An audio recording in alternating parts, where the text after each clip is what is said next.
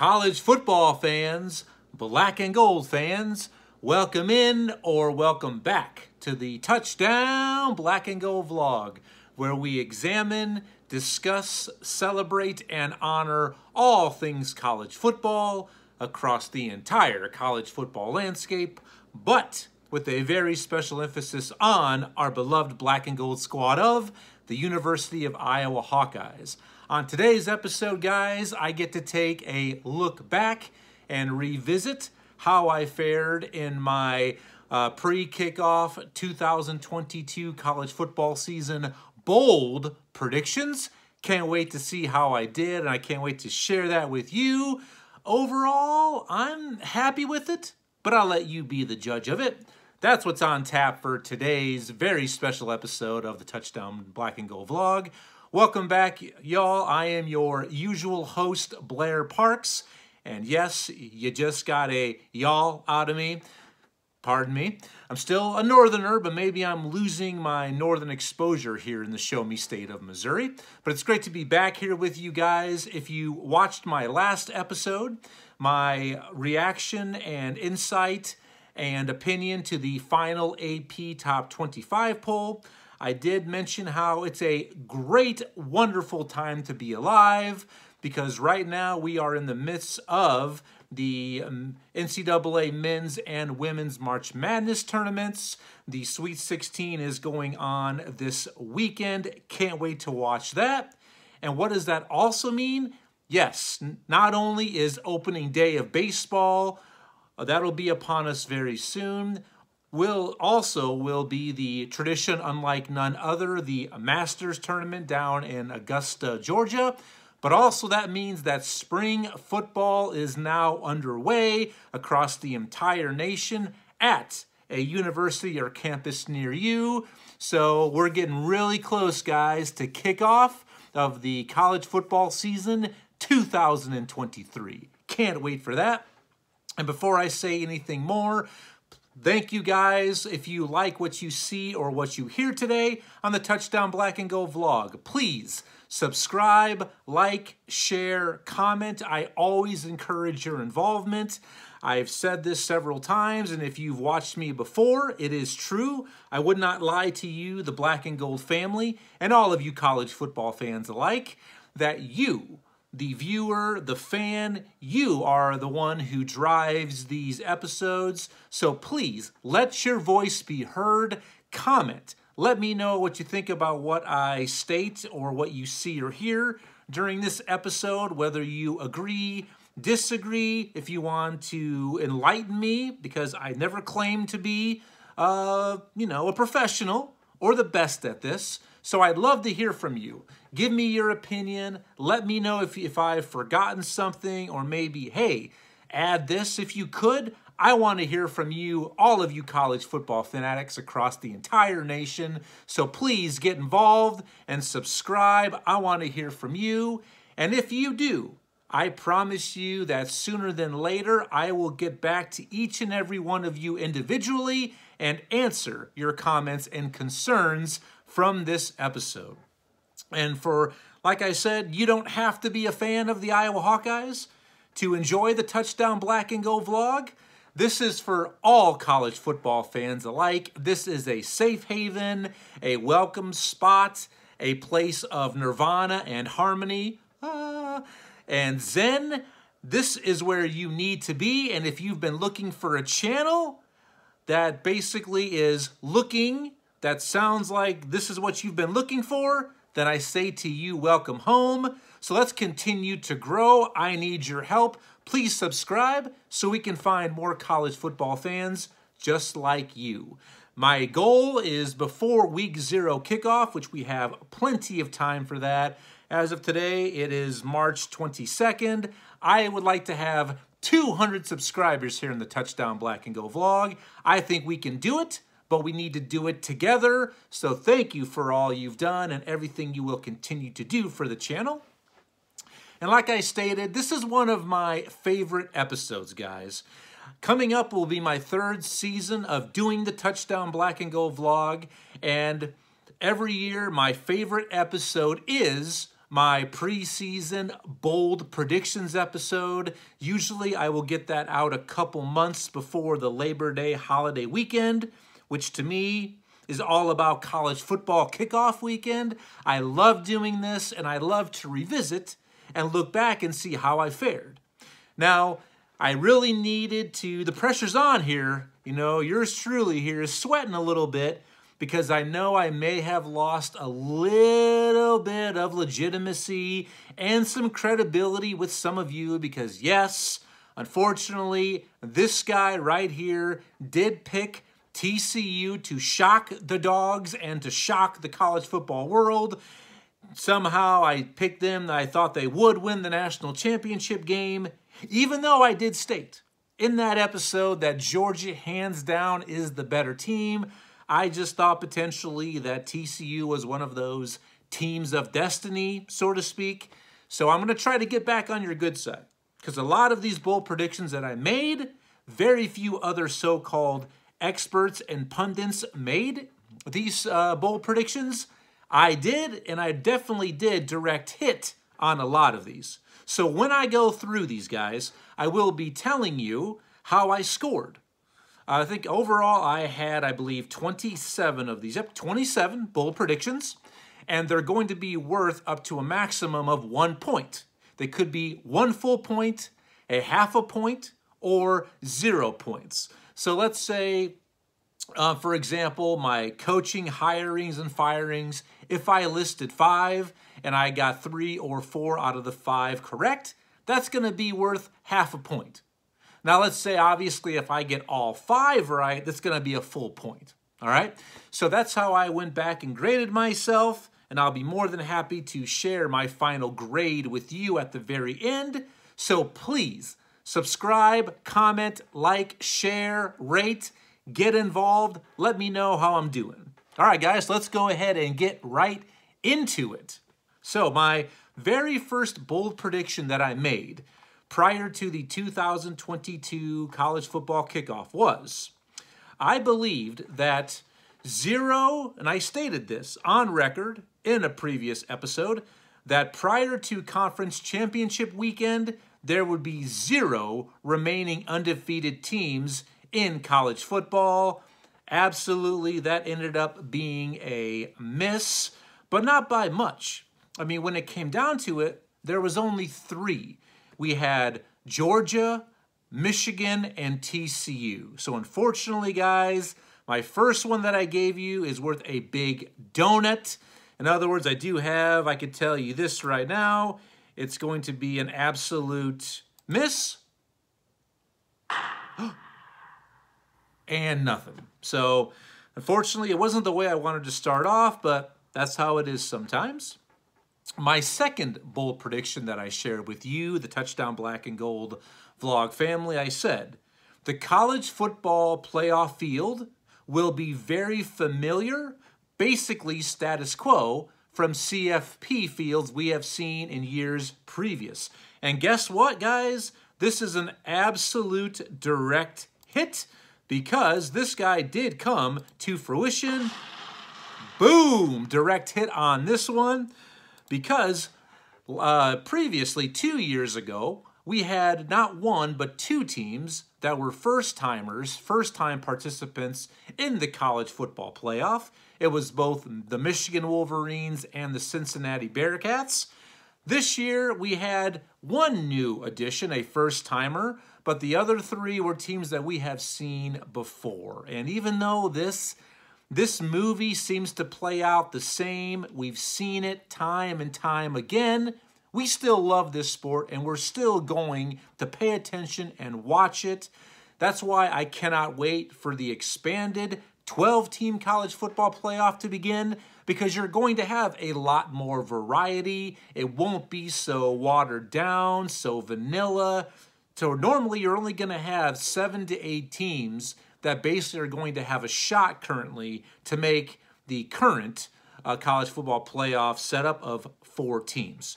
Because this year, just to review, the 4 college football playoff contenders we had this past season were the Georgia Bulldogs, who have made multiple before that, The Ohio State Buckeyes, a normal participant in the playoff.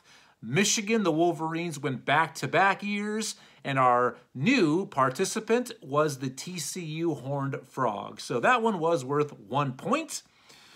Number 3. This was a bold one, guys, and I was so high on one team from this conference. That's why 2 of my bold predictions kind of go hand in hand. So the first part of this is, I told you, I predicted that the Pac-12 would make a return and be represented in the college football playoff field. That did not happen. I just gave you the 4 participants in the previous bold prediction I made. So number 3 is a direct miss. Nothing on this one.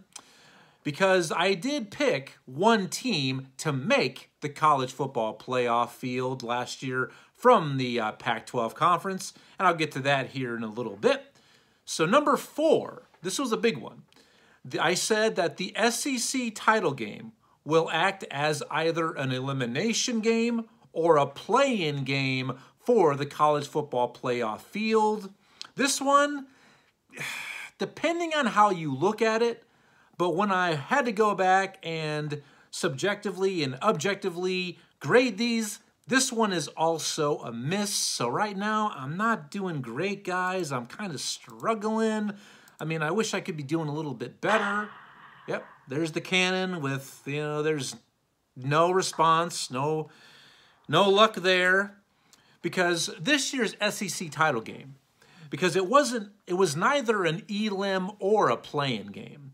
If you recall, undefeated Georgia, who went into the SEC title game ranked number 1, well-deserved, by the way, they faced off with LSU, who I believe was also ranked in the top 10, but LSU came into that game with 3 losses, guys. So let's say Georgia would have lost. Because of how dominant they were, they would have received an absolute spot in the playoff field as an at-large. They still would have made the college football playoff. And let's say LSU would have shocked the Georgia Bulldogs in the SEC title game. Hate to tell you this, Tiger fans, I love you, but even if you would have beaten Georgia, you would not have gotten an invite to the college football playoff. You would not have. I mean, 2 of your 3 losses weren't bad. I mean, you lost by 1 point to Florida State. Very solid team last year. You got absolutely dominated at home by Tennessee, but your 3rd loss in the regular season, you can't lose to Texas A&M and expect to get into the college football playoff. You just can't. And that's one of those things that I mentioned during my last episode was I'm sick and tired of having good wins count so much more than awful losses. That loss by LSU to A&M, that's an awful loss. It basically cancels out their good, great win over Alabama. At that point, they cancel each other out, so you can't say that win over Alabama was so much better than the loss to A&M. You can't say that. They have to count equally. So the SEC title game was not either an elim or a play-in game. Number 5. This is the one you've been waiting for. I brought it up a little bit ago.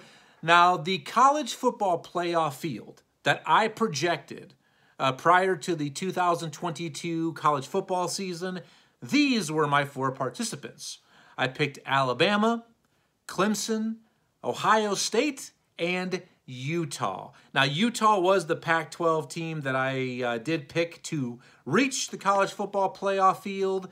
And of the 4 that I predicted, guys, only 1 made it. So this is an absolute miss. I only got Ohio State, the Buckeyes, correct. So didn't do very good on that one. I'll try to do a little bit better this upcoming season. Number 6 dealt with my Heisman Trophy finalists. All right. Now, this to me, this is one to where your boy here can get a little bit of legitimacy back because I did very well with this one. Now, the 4 Heisman Trophy finalists that I predicted prior to last season's kickoff, I said they would be Will Anderson Jr., linebacker from Alabama, Ohio State quarterback C.J. Stroud, USC quarterback Caleb Williams, and the surprising one, even though he didn't make it, but if he just would have stayed healthy, he would have absolutely been there. I don't care what you all say or think, but most of you college football fans, I think you're going to agree with me. I also told you the ultimate sleeper who would end up in NYC would have been Tennessee quarterback Hendon Hooker, but once he got hurt late in the season, just didn't come to fruition. But up until the point of that time, after their big walk-off win over Alabama guys, I mean, Hendon Hooker basically was a shoo-in for the Heisman Trophy and probably was the Heisman Trophy front runner at that point. So when it came down to it, I got I got 2 out of the 4 right, but I'm going to give myself some credit because Hendon Hooker would have been there barring that injury once again. So I did give myself 1 point on this one. That's right, you may agree or disagree on that one, but because of Hendon Hooker, I'm going to go and give myself a direct boom hit on this one. So there's 1 point here for your boy, so I'm back on track.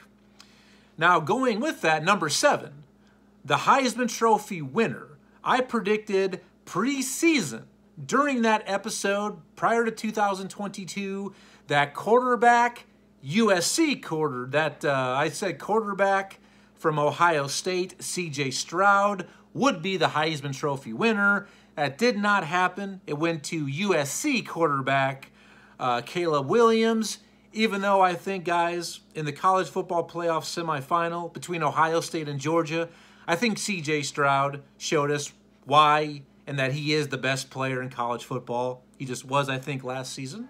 So number 7 was a miss as well. Now, number 8, I'll tell you right now, this one, not a direct hit, guys, but this is a hit.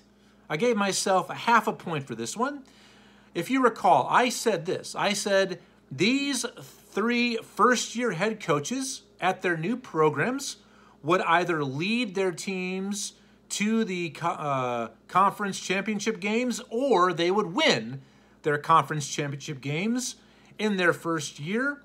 I said that it would be Oregon, first-year Oregon head coach Dan Lanning, first-year Oklahoma coach Brent Venables, and first-year coach at TCU, Sonny Dykes. Obviously, didn't happen for Oregon or for Oklahoma, but absolutely, I absolutely nailed TCU under the tutelage of Sonny Dykes, Coach Sonny Dykes, to get to the Big 12 title game. That happened, and then some. They did lose that title game to Kansas State, but still made the college football playoff field with 1 loss. So that's why I gave myself a half a point on this one, guys. So not a direct hit, but still a hit. Number 9. And this is what I stated prior to the kickoff. Now, this is one I want to get your comments on, guys, because this one, I really like to know what you, the college football fan, thinks about this prediction that I made. I said, prior to last season's kickoff, the best player at the non-Power 5 level and at the non-Power 5 ranks would be Fresno State quarterback Jake Haener. I gave myself, guys, a direct hit on this. There were a couple other potentials that you could say, hey, that person was the best player at the non-Power 5 level. But I chose Jake Haener because I know he did miss a few games during the season because of an injury. But these are the numbers that Jake Haener posted for the Fresno State Bulldogs. He threw for 2,896 yards, 20 touchdowns to 3 interceptions. That's it. In only 9.5 games, he went down early in the first half, I believe week 3 against USC. So in 9.5 games, he threw for those numbers. Pretty impressive. Also coming back, he led Fresno State to the Mountain West Division Championship, and then they went on and defeated Boise State in the Mountain West Championship game. So they were the Mountain West champions behind the arm of Jake Haener. And then they also went out there and beat a Power 5 opponent in Washington State in their bowl game. So that's why I'm giving myself a direct hit on this one. Jake Haener was the best player at the non-Power 5 level last year. Let me know what you think about that one, guys. Number 10. This is a big one. And I brought this to your attention because I think this is something a lot of you didn't know anything about. I told you that by season's end, before last year's kickoff, that the NCAA college football record book will be rewritten by an unknown player. And that did happen. I told you that Troy linebacker Carlton Martial, coming into the season, he needed 104 tackles to then become the career tackles leader all time in college football. Carlton did record the needed 104 and then some. So congratulations, Carlton Martial. You are now in the record books. You rewrote it. So I wanted to make all of you aware of this. And because of his accomplishments, I'm going to go ahead and give myself another direct boom hit on that one. Well done, Carlton. So there's 1 point for the good guys. Number 11. I told you prior to last season that these following non-Power 5 teams would be the sleepers. Teams that, hey, if your favorite team is matching up with these teams on the gridiron, you better look out. Or if you end up playing them in a bowl game, do not sleep on them. Do not take them lightly. And here were the teams that I stated prior to last season's kickoff. I said those teams would be UCF, Appalachian State, Boise State, Fresno State, Air Force, Northern Illinois University, and Houston. Now, some of them did come to fruition. Some did not. Appalachian State, we know what they did, how they shocked the college football playoff world early in the season, going to College Station and knocking off the cheat. Oh, I'm sorry. That great gentleman, the head coach of Texas A&M, Jimbo Fisher, in the Aggies. So we know what they did. Boise State and Fresno State, I just told you right there, both of them won their divisions in the Mountain West Conference, with Fresno State winning. Air Force won 10 games. I mean, they had an excellent year. In the bowl game, the Falcons knocked off Power 5 and the defending Big 12 champion Baylor Bears from the Big 12. So Air Force had a great season. NIU, the Huskies, the defending MAC champions, they fell a little flat, a little short of expectations, as did Houston. But UCF had a great season, again, under the Gus Malzahn. So for this one, guys, I gave myself 1 point for a direct hit. Number 12. I told you that the winner of the Mountain West Championship game, which I predicted would be Fresno State versus Air Force, I said the winner of that game would earn an advance. They would have earned the New Year's Six Bowl invite, which goes to the highest ranked non-Power 5 opponent. This one, unfortunately, was a miss. I got Fresno State right, but not Air Force. They came up 1 game short. And the New Year's Six Bowl berth ended up going to Tulane, the American Athletic Conference Championship winner. And in the Cotton Bowl, I believe is what it was, they did stun and knock off the men of Troy and Caleb Williams, the Heisman Trophy winner, and the Trojans. So it all worked out beautifully when it comes down to the non-Power 5 level. So that's a miss on that one as well. Number 13. This is one that was a little bit near and dear to my heart, being a Hawkeye fan. I told you prior to last season, the 2 deepest and most competitive divisions in all of college football were going to be the ACC Atlantic Division and the Big Ten West Division. And when I look back on this one, this is not a direct hit, but it's still a hit. So I gave myself a half a point on this one. The ACC Atlantic, I did pick Clemson to win. They were one of my college football playoff participants who I projected would get there. They won the Atlantic, but they ended up winning by 3 games. I thought it would maybe be a 1-game race, maybe 2, amongst Clemson NC State, Wake Forest, Florida State. But winning by 3 games, they really kind of put the rest of the competition in their rearview mirror. Now, the Big Ten West, guys, this is why I gave myself half a point. Absolutely, I mean, uber competitive. You couldn't even tell. I mean, this race came down to the final weekend of the season, guys. All Iowa had to do, unfortunately, was defeat Nebraska on Black Friday at home. They did not do that, a game that I was with my brother and my young son. Fortunately, it didn't happen. Then Purdue, when they beat Indiana on that next day on Saturday, the final regular season weekend of the year, they are the ones who advanced to Indianapolis and claimed the Big Ten West division. So absolutely, that was a hit worth half a point there on that one. Number 14. This one was a miss, but I would have really liked to know what have happened if things would have just been a little bit different, maybe different circumstances. I told you prior to last season that NC State, the Wolfpack, would ultimately finish in the top 10 in the final AP Top 25 poll for the first time in their program history. They did not do that. Overall, NC State finished 8-5 on the season. But I think a lot of that came down to the season-ending injury of their stud quarterback, Devin Leary, who has now since transferred to Kentucky. So I just would have liked to see Devin Leary out there the entire season. Maybe they would have pushed Clemson a little bit more, or maybe still finished maybe 9-3, 10-2, maybe still would have been in that top 10. But I guess we'll never know. So that was a miss on that one. Number 16.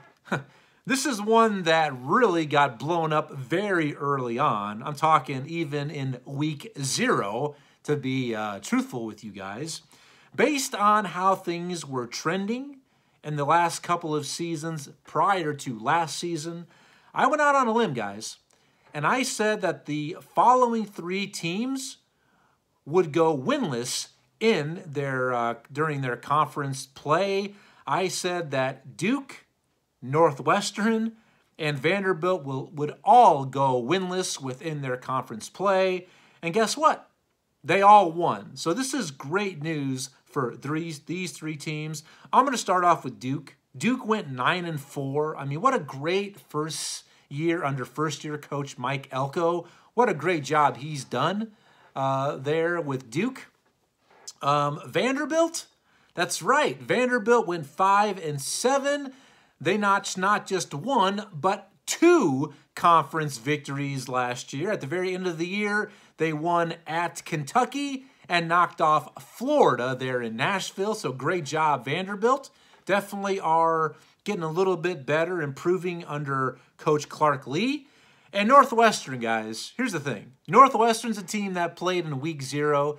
They kicked off in Old Ireland against Nebraska, a Big Ten conference game right out of the chute. They were able to knock off Nebraska. And Northwestern's final record for the season, guys, 1-11. So, unfortunately, I missed all 3 of these. So this is one of those guys that I can't even give myself half credit for. So this is a, let's see, and nothing. Big time miss on this guy.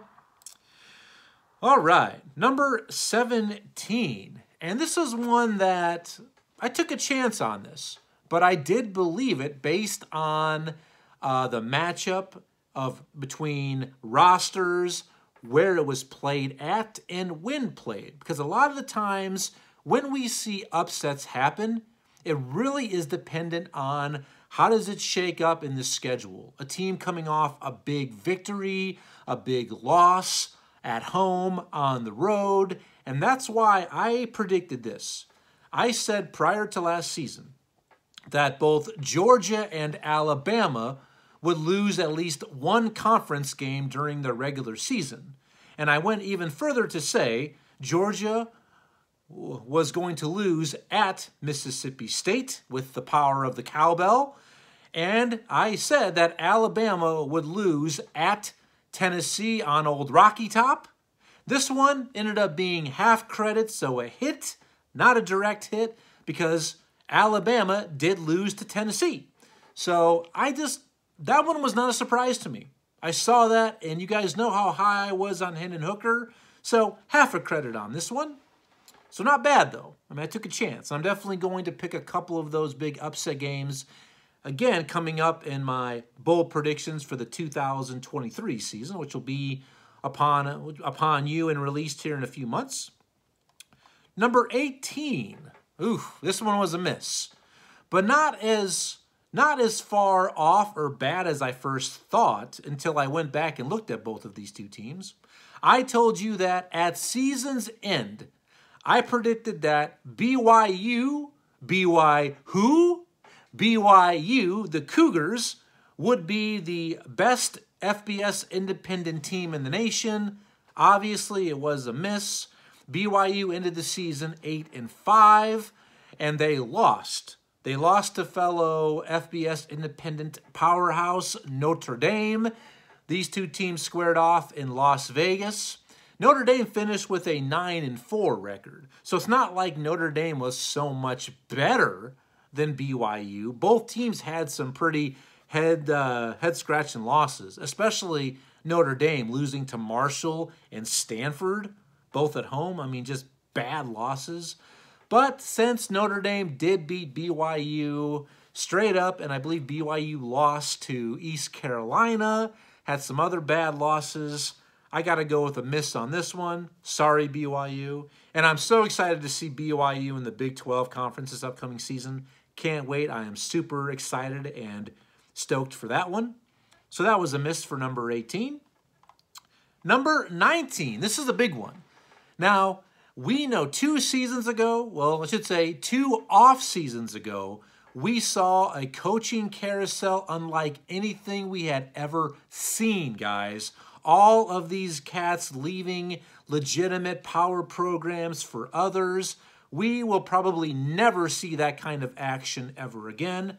But what I did, I still predicted that the following coaches would be dismissed either during the season or at season's end. And here's the ones that I stated to you prior to last season's kickoff. I said that Herm Edwards would be out at Arizona State. Karl Dorrell would be axed at Colorado. I told you Jeff Collins would be out at Georgia Tech. And I said Dino Babers would be out at Syracuse. So when I look at this one, I'm going to give myself a direct hit because I got 3 out of the 4 correct. Herm Edwards, gone. Karl Dorrell, gone. Income coach, prime time. At Colorado, Deion Sanders. Jeff Collins is out at Georgia Tech. Dino Babers is still safe. I think he will be on the hot seat again this season, but the Syracuse Orange were really a very good surprise, good story during last year's college football season. Couple of big wins for the Cuse up there in New York, so Dino Babers is safe for now. So I gave myself a direct hit, 1 point on this one. So can I go ahead and get a direct hit, please, Maestro? Boom. Now, you're probably wondering, Blair, there's a couple of big names there I didn't hear on the coaching carousel, the firing and hiring front. You're right, because I made 2 additional predictions separately for the following 2 coaches and had mixed results. The first one, that's right, I did not forget about old Scott Frost there at Nebraska. This is what I predicted. I predicted, even though he was on the hottest of all hot seats, I thought that since Nebraska didn't remove him at the previous year's end, that they just weren't going to remove him. That's right. I told you guys prior to last season's kickoff that Scott Frost at season's end will remain the head coach at Nebraska. This is a miss. After a 1-2 record, 2 early losses in the season, Scott Frost was dismissed by Nebraska. That first loss I mentioned came over in Ireland across the pond against Northwestern, and then a loss at home against Georgia Southern from the Sun Belt Conference. That was really the final nail in the coffin. I think if he loses one of those games, or I guess wins one of those games, I think he still would have been there until the very end of the season. But when he lost to both Georgia Southern and Northwestern, that was it. So I thought that team would win enough games to keep him there. Over under, Vegas had them pegged at 7.5 victories. I told you all to take the under. I thought they could have gotten to 6, maybe 7 wins. And I think that would have been enough to keep Scott Frosty on the sideline, but didn't happen. So that was a miss. Number 21, Auburn. That's right, the Auburn, the dumpster fire that is Auburn football right now. We'll see if they have it fixed. Embattled coach Brian Harsin, who I think they tried every way possible to dismiss him during last year's offseason, but he was brought back. I told you preseason that Auburn would dismiss Coach Brian Harsin during the season, and that absolutely happened, so that is a direct hit. I believe after a 3-5 record following a loss to Arkansas, that's when they pulled the plug on Coach Harsin down there on the plains at Auburn. So that's a direct hit for yours truly. Number 22, kind of piggyback off of Brian Harsin and Auburn. I also told you, I said that Hugh Freeze, that's right, will be named the next head football coach at Auburn. Absolutely has come to fruition. It's happened. So that's another direct hit for yours truly right here. So can I go ahead and get a direct hit on those? Boom, there it is. So there's 2 points for the good guys. Now for all you bettors out there, and I have had great success, as Barat would say, over my last 2 seasons doing my over-under best bet win totals here on the Touchdown Black and Gold vlog. In a few months, I will give you my winners for this season because I have not lost one team yet. And if you've listened to me and you've put some money down, your wallets have gotten a little fatter, Johnny Manziel style. So this is what I told you guys. I said prior to the season that these are my best bet win totals. I said to take the over on TCU, Oregon State, Missouri, Tennessee, and Stanford. And I told you to take the under on Kentucky and Nebraska. This is an absolute direct hit. Now, Stanford did not actually go the over. They were pegged at, I think, 3.5 or maybe 4 victories. But early on, when I first made these bold predictions, Vegas had them tabbed at 3 wins, which, hey, they get to 3, that's a push, you get your money back. But when it came time for me to lay my money down, I believe it had gone up to 4 games, and I couldn't take the Stanford Cardinals, so I didn't. So everybody else, I bet, and I made some money. So you need to listen to this guy right here. So that is 1 point for me right there on my best bet win totals. Number 24. This is something that I consider myself very good at seeing from a roster perspective and a scheduling perspective. How many games can you win? When can you win them? When are your losses going to take place? And that really affects the ranking process, whether it's AP, coaches, or college football playoff. So these following teams, I told you, I just don't think they're going to be as published, as hyped. I think that they're going to come up a little bit short. So I said that the following teams would begin the season ranked, but would end the season unranked in the final AP poll. Those teams I predicted were the Arkansas Razorbacks, the Baylor Bears, the Cincinnati Bearcats, the Iowa Hawkeyes, the Pitt Panthers, Kentucky Wildcats, and the Wake Forest Demon Deacons. Love that mascot, by the way. And guess what? All of them did not finish ranked. So there you go. I got this one right. None of them finished the season ranked. And once again, I made these predictions before the first official AP poll came out. All of them were ranked, except for one. Our Iowa Hawkeyes did not crack the initial AP Top 25 poll. So that's another direct hit for your boy here. So near the end of my projections and my bowl predictions, I ended up doing pretty well. I definitely have started, I kind of ended on a little hot streak there. So here we go. And there should be another direct hit there. There we go. Thank you there, Maestro. All right, number 25. And this is one, guys, that's still kind of TBD, to be determined. So I'm going to tell you right now, it's neither right nor wrong. I definitely am going to find out very soon, because either it's going to happen or it's not.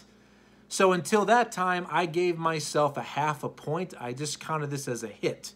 A very, very bold and big-time statement that I mentioned last year. I said, because of all of the upheaval right now, throughout the college football landscape, how everything has changed so much due to conference realignment, NIL, the transfer portal. I mean, it is a constantly flowing, ever-changing dynamic and world. I said that there had to be something or somebody or someone to keep everything in check, to keep this foundation from cracking. So this is what I predicted. I predicted that prior to the 2023 college football season, so I still got some time for this one to come true, I predicted that Barry Alvarez, that's right, former Wisconsin coach and AD up there of the Badgers, will be named the inaugural college football commissioner, or czar, whatever you want to call him. Because I think eventually college football is going to get a commissioner or a president, somebody that's going to just keep the chaos controlled and organized chaos. And I can't think of anybody better suited, more experienced than Barry Alvarez. If you have somebody in mind who would be a good college football commissioner, please comment below and let me know what you think. Number 26. I've only got two more for you guys. We're getting ready to wrap up this episode here. Thank you once again for your time and attention. Everything you do, please subscribe, comment, like, share, rate. Let me know what you think. Number 26. This is one that I'm very proud of, guys. Yes, I know I picked them to win the title game. I've already, thrown myself on the mat, on the floor, at your mercy. I know I screwed up. I listened to my heart and not my head on this one. That I told you, though, and I'm proud of this one. I said prior to last season's kickoff, I said TCU and first-year head coach Sonny Dykes will advance to the Big 12 Conference Championship game, which they did. I did not pick them to win said conference championship game or get to the college football playoff, but we know that is what happened. So this is an absolute direct hit on this one, because I was very, very high on the TCU Horned Frogs last year. I was, and with good reason. Good roster, good schedule. So I was not surprised by their overall success. I wasn't. My last one, guys, number 27. Another one that's very near and dear to my heart, being a Big Ten man. And, you guys know, if you've watched past episodes, my two biggest man crushes in all of college football have got to be Coach P.J. Fleck, the bald-headed beauty up there at Minnesota, and number two, now kind of a lot of separation because he's really lost a lot of points for me. I'm all about Coach Patty Fitzgerald up there at Northwestern and everything he's done for the Wildcat program there in Evanston. But this one, things really are continuing to not bode and go well for the Northwestern Wildcat program, especially under Coach Pat Fitzgerald.